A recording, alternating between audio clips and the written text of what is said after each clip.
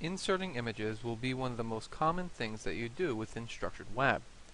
Whether you're creating a web page or you're creating an email tactic, you'll need to eventually insert a picture.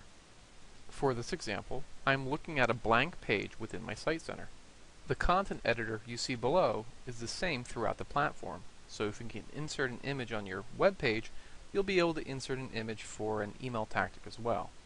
Simply place your cursor where you would like the image to be, and choose the Image Library button. This loads your image library, and any previously uploaded image will be displayed within it.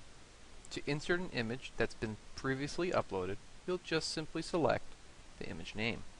If you need to insert a new image, you'll follow the same steps.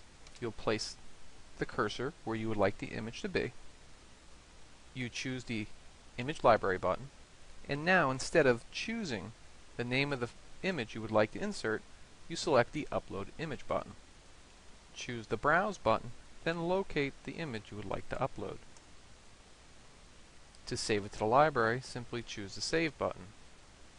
If you'd like to save it and insert it on the page, choose the Save and Insert button. This saves the image to the library and places it on your page.